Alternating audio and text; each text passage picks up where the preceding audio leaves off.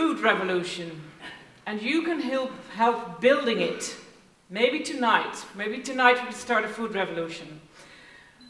First of all, I'll tell you a few words about Urgenda, the company I work for. We are the Dutch organization for sustainability and innovation, and we try to make the Netherlands quicker, more sustainable. And quicker, we don't believe, is going to happen top-down, but quicker is going to happen bottom-up, by people, by front-runners, by consumers, by entrepreneurs who just start being sustainable, who start producing sustainable, and they can start a movement which is going to wash out like a wave over us. And that is the way to go as quickly as possible, I believe. And for me and for all other people, and I think for around the world, food is one of our main sustainable issues.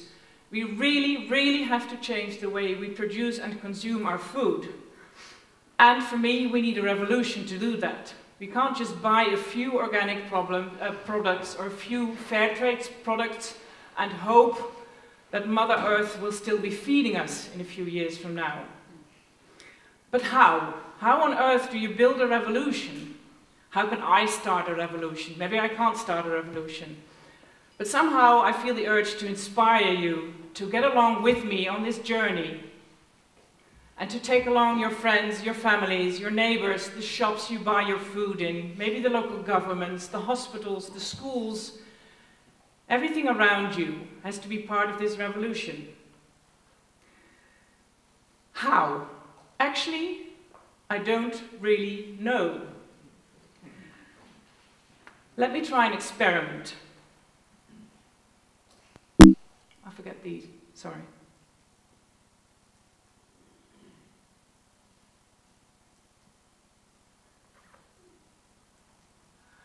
I could, for instance, tell you a very sad story, which is a true story. But a billion people on this earth have too much to eat, or they eat too much. And another billion people starve because they don't have enough to eat. I could tell you this story. I could also tell you the story of 400 million chickens, which are packed in big stables only in this country, and have miserable lives and are stuffed with antibiotics because we want to prevent them from falling ill. I could tell you the story of a lot of farmers in this country who hardly have any income producing our food, and food is the most important thing in our life. I could tell you a story of how we throw away almost half of what we eat.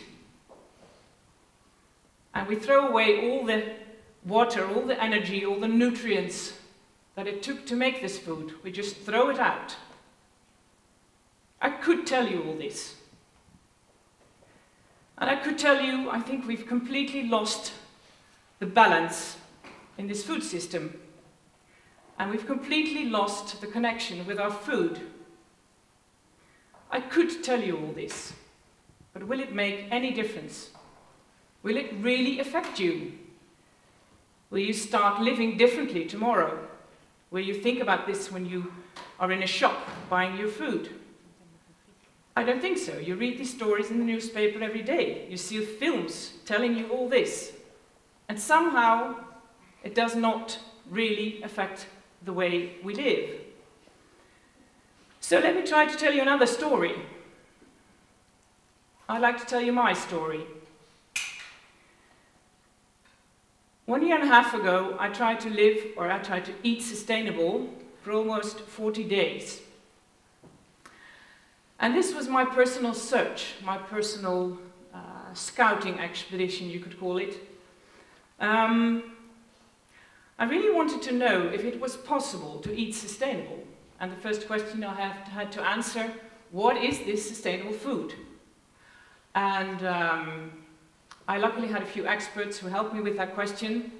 And I decided, first of all, it was important not to eat too much meat, 2, maybe 3 times a week. It was also important to eat vegetables that grow in season, and maybe from nearby. I decided not to throw away any of my food.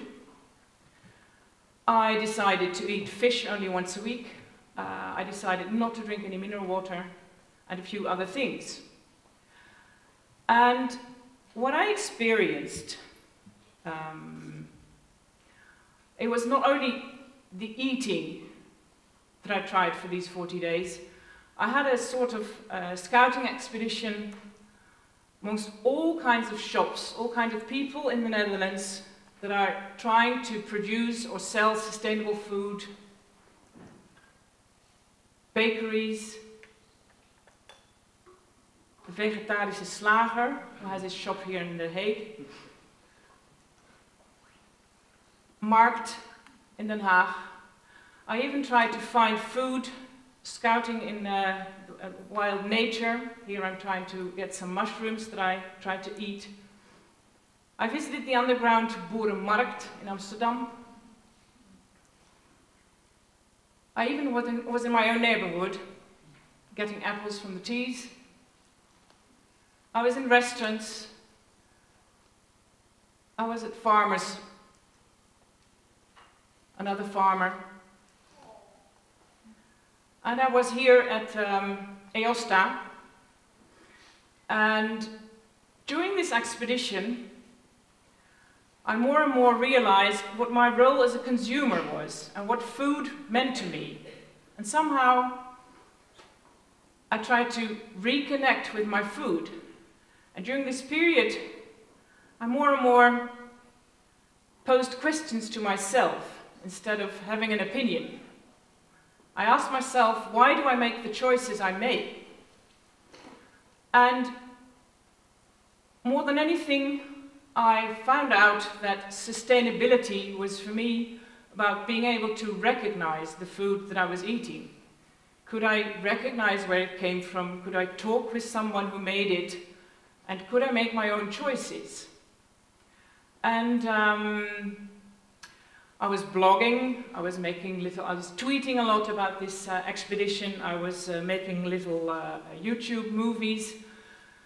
And along this way, I found out a few things, and I'd like to share them with you. And you have to forgive me for that, but I wrote it down in Dutch. So what I'm going to do now is very difficult. I'm going to read out in English something that I wrote down in Dutch. But I did this a few weeks after my expedition ended. And since then, I've not been able to tell the story this way. So I use this text, because it's pure for me. Sustainability is about taking care of yourself, of others, and of Earth. That was someone told me. And with that in mind, I started a contemplation of 40 days. I wanted to know if I could make a switch in my thinking in a relatively short period about sustainable food. And the big question, of course, is, did I succeed? And the short answer is yes. But the long story is, I experienced a transformation in the way I look at food and look at sustainability. And I hope this transformation remains during the rest of my life. By standing still at almost everything I ate, where it came from and who had produced it, and if I thought it right to eat, I got an enormous appreciation for our food. Globally, the aspect of sustainability was getting to the background. The more I came to know about our food system, the more I realized that sustainability is something happening between a consumer, a producer, and the supermarket. If a product is sustainability is, of course, very relevant. But if Unilever decides to make the whole product line sustainable, we still don't have a sustainable food system. It takes actions of all of us. It takes choices of consumers. And those choices have to be there.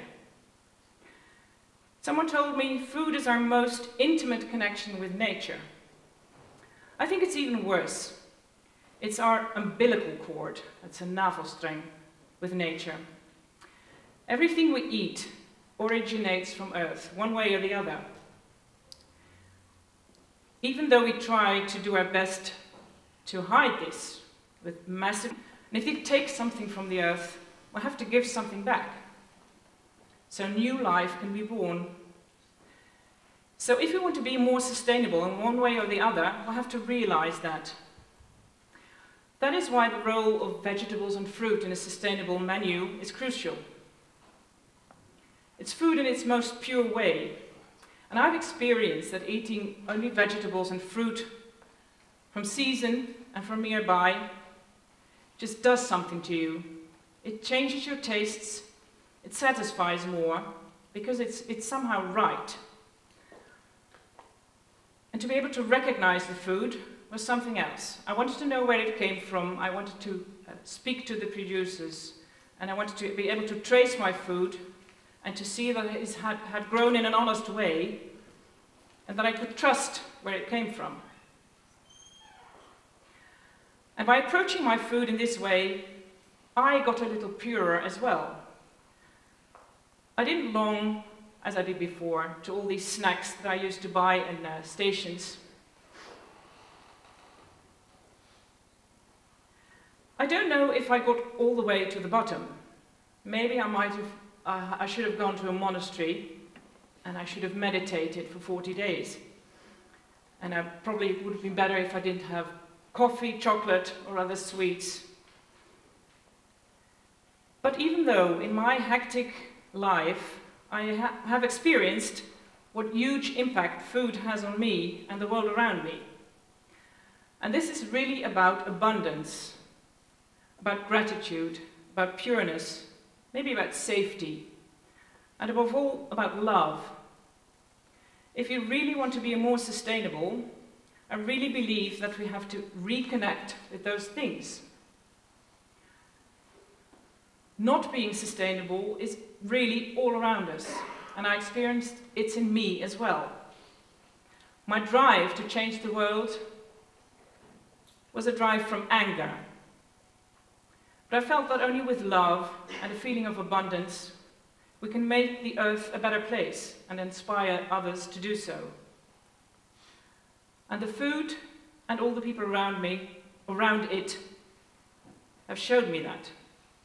And for that I feel deep gratitude, and I feel the need to do something back.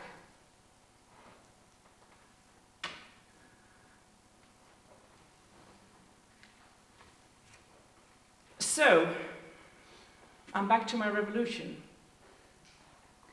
And actually I can't think of any other way to inspire you or to inspire other people, and that we all take our responsibility and try to inspire each other, and that we somehow plant a seed in this world by being human again. Thank you very much.